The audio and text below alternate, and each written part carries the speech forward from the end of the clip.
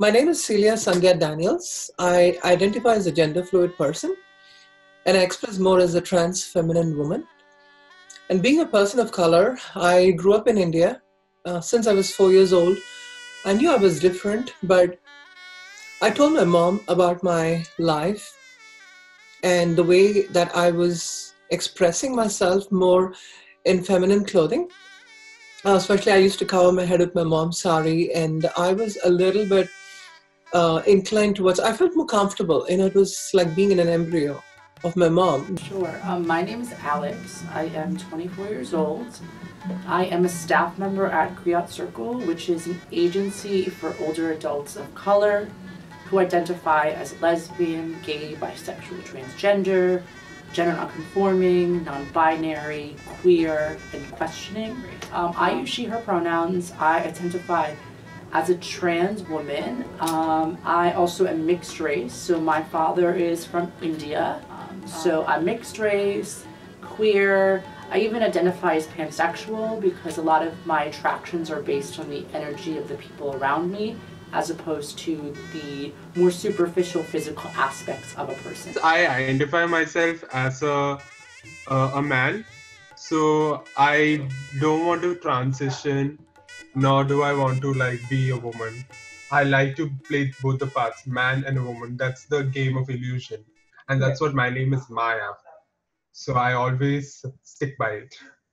My name is Oleg. I'm from Russia, and I'm a member of LGBTQ community. I felt something to the same gender like me, but I thought it's like unknown because that time in Soviet Union was the gay life was not existing. No, actually it was existing, but it was very hidden, and actually for small kid it was not existing.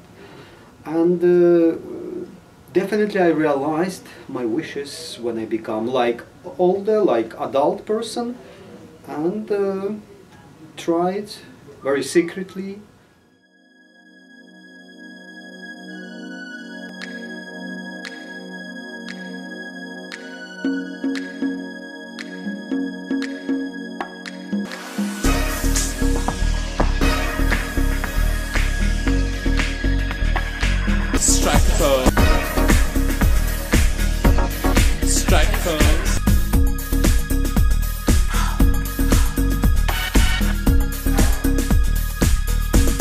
When you are going on stage, you have to be larger than life persona. While I'm Alex, I really like to conserve the energy. And I'm like when I'm Alex, I'm like, can I be part of the wall? Can I blend in with the wall? So that's what I usually do. So ever since I was 5 years old, I started wearing my mom's petticoat and covering my head with a sari, pretending to be a girl. I have no idea why I did that, but it was strange and it felt good.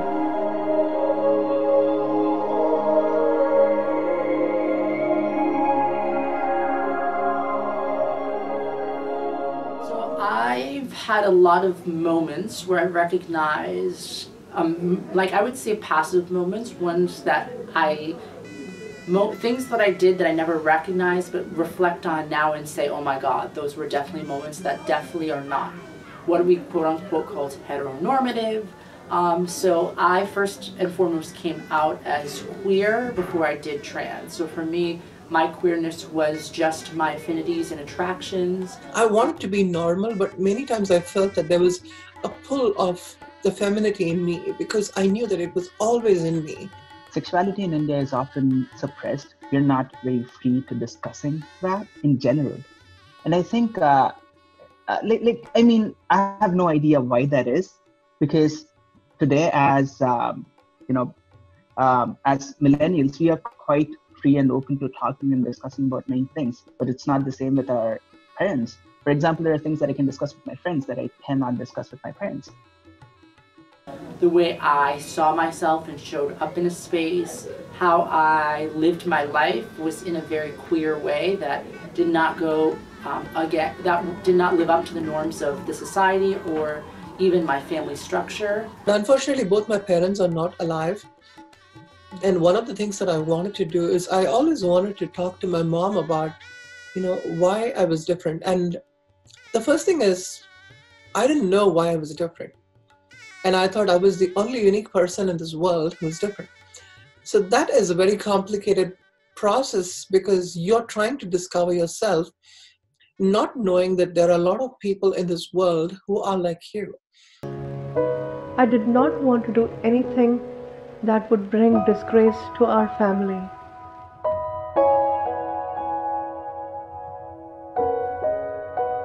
I lived with this guilt and shame.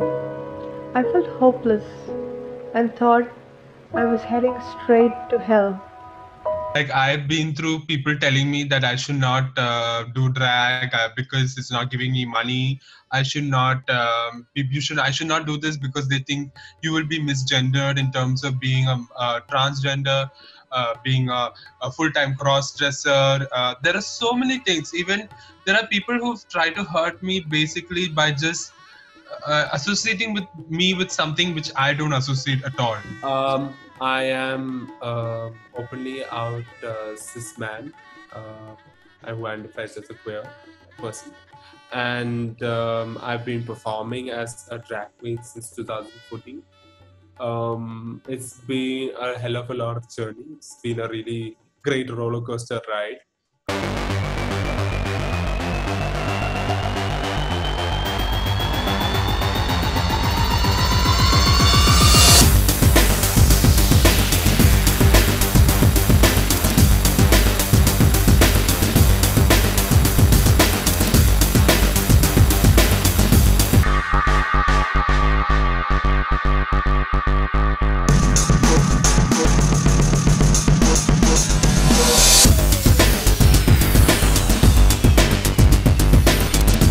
I'm still a heterosexual, biological male person. So in my mind, my sexuality has not changed, but my gender is different. So to explain that in a very simple terms, I'm born as a male person, and my gender is more aligned towards the female side of my life. But being born as a male, my sexual attraction or my romantic attraction is still towards women. So even though I express myself as Celia, I believe that I can call myself a trans lesbian. That I realized that I needed to live my life for myself, not for anyone else. I needed to be able to self-define as opposed to have anyone else define me for them. But I also didn't want to live a life anymore of feeling like my identity was open to debate. Like my existence is not debatable. And this has also the roots in our own oriental thinking about ourselves, where an oriental understanding of Indian male, right, specifically has always been seen as quite feminine. So we ourselves are not capable to define our own sexual orientation and how strong we can be. And once we don't accept our own gender preferences, it's quite likely that we are confused with what we think about the third gender. So that is also an oriental thinking that has imposed and that has stretched that has captured our attention towards not thinking about the third gender. I had a lot of clothes in my house, and I had fabric in our house.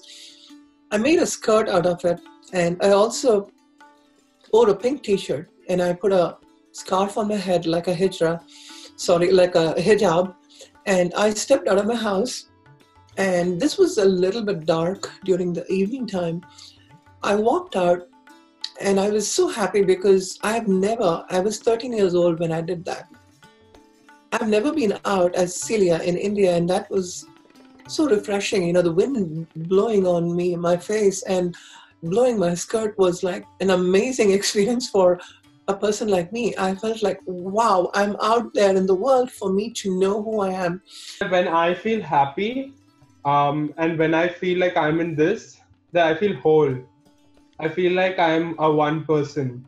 Complete. Doesn't matter if I am I am Alex, I'm Maya in a different character or anything, but I feel like I'm one person, and that's what I need to feel like always.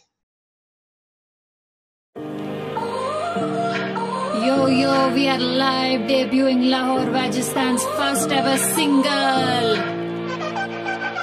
I don't want to look like all of the other drag queens. Leggings for days and dresses for miles and gowns for weeks. Chanel and Dior and Louis Vuitton Versace. 'Cause I look best when I'm dressed like an auntie. Don't I look great in this sari? Now my grandparents, especially the ones from India, have a very hard time understanding my queerness, but definitely my transness. Part of it for them is the idea of binary systems, which is a very colonial way of looking at just gender, but also life, in the sense that things or whatever may have you are categorized into two different distinct boxes. But because my identity is so anti-colonial and actually decolonizing in many ways, it's hard for them to process a life or a world where that work can happen. That society where I grew up was not tolerant to the gay people or gay community. They think that is abnormal, that is must be stopped, that must be demolished. And while I was walking through a construction site, there was a security guard who watched me, and he kept following me for a while, and then he called me. He said, "Hey, come here. What are you doing?" And I was scared, and I didn't know what to do. So I went and stood in front of him, and he said, "What are you trying to do?" I said, "No, I'm just walking around." And he said, "Nobody walks around like this, a young person like you." And he looked at me for a while, and he then went back and said, "Oh my God, you're a hijra boy? I didn't know you're a hijra."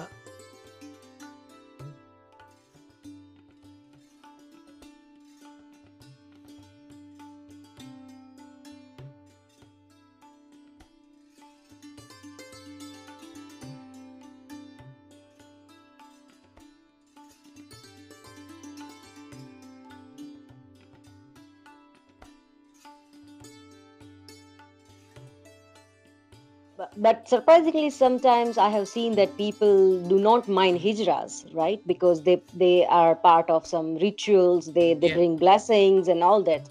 So maybe they are not as humiliated by us as we humiliate other lesbian or gay and other transgender people, because they appear to be normal when we see them. But the moment we see they having their very different sexual orientation, we really deny to accept that existence. Whenever I saw hijras in the street, my heart went out for them because I could identify with them. But some part of me said, even if you try to be nice to somebody, then they will know that you are also a hijra. In ancient Hindu scripture, transgender community known as the hijras here in India were revered. It was during British colonialism that they were criminalized. Indian society has held this tension. On the one hand, they wanted their blessings in different ceremonies. On the other hand, they ostracized them in daily life, forcing many into prostitution and begging on the street. As a result, the hijra community became closed and secretive. Almost no Indians have seen the inside world of a hijra's life. I was never attracted to boys. It was always about girls. Their long dangling earrings, the ribbons, the colorful dresses. I was so fascinated by their outfit. I was careful not to express any of my feminine desires. I did not want my friends to think that I'm a gay, a eunuch, or a hijra, as they call in India. It's sad how our gender construction and misconception of sexuality can affect an art form. I did a lot of research, watched many videos, read about many art forms. But when I came across this performance art, drag. I thought this is an excellent way to express and inspire. Why don't I explore this? It's a one-man show. From conceptualizing to performing, I do everything. If my art gives a person strength to be who they are, I have succeeded as an artist. My name is Alex Matthew and I am a drag queen.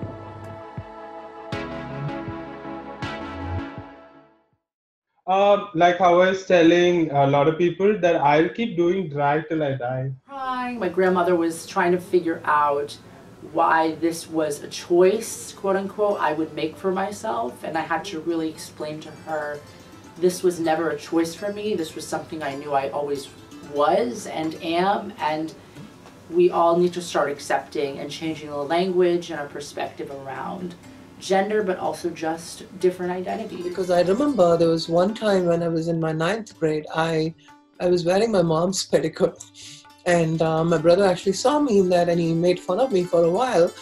And I told him, I'm just playing the fool here. I just wanted to, I kind of demystified the whole point of, I didn't want him to know that I was different. So at the moment, what I'm doing is protecting my joy because that's what's important to me. That doesn't mean I don't love a person or don't love my family, but I also know I very much love myself and I'm protecting that self-love. But what that also means too is creating boundaries for myself. Everyone has the right to create their own boundaries, which are healthy. I don't think I ever had a problem from my family standpoint. It's because I knew how to hide it. And that's probably one of the reasons why I am so gender fluid. Because I learned to respect my gender and I love to express more as in the gender that I really struggled with. So to give you a percentage, I love, being this guy, but I'm going to a point where being a boy is, or being a man is probably 20% of my life, and being Celia is almost like 80% of my life now. And for me, the reason I'm a man is because of my wife, the sacrifice I have to make for my family. So I feel like harassment or forms of whatever discrimination comes in sort of like disguises. It's not maybe overt transphobia, but it is the catcalling that is insincere appreciation, also masked as sexism, masked as patriarchy, that then also is targeted towards trans people, which can be read as transphobia. He made a lot of noise and I was so scared, and at that point there were probably around 5 to 7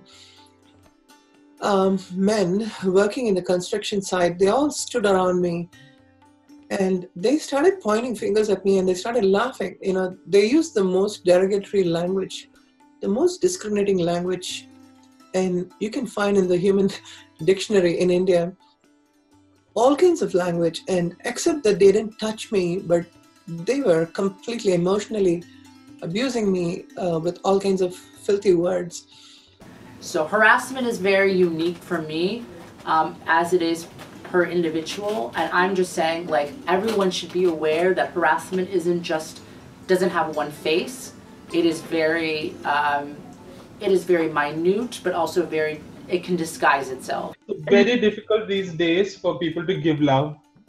Yeah. So I encourage people for trying to be me, or who see me as an inspiration, that giving love is all you can do.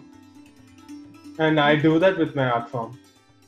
When you be yourself and when you start loving yourself, it's when people will see the love in you. That is looking like a 100 rupees. Sorry, This is such a last season. sorry, Learn to walk properly in that. sorry. I know right now I look so fly when I rock my Desi style. Hope you're doing good. The humming tree is ready for just another house party. Woohoo! Now I better see you there, or you'll be sorry. Now I'll see you soon. Bye. 'cause I'm not stressed. Hashtag blessed, now I'm a slay bitch. Yo, we are live, debuting Lahore, Rajasthan's first ever single. I don't want to look like all of the other drag queens. Leggings for days and dresses for miles and gowns for weeks. Chanel and Dior and Louis Vuitton Versace. 'Cause I look best when I'm dressed like an auntie. Don't I look great in this sari? 'Cause I'm giving you this sexy body. Too sexy, yeah. Don't I look great in this sari? I know right now I look so fly when I rock my desi style. That is looking like a 100 rupee. Sorry, This is such a last season. sorry, Learn to walk properly in that. sorry. I know right now I look so fly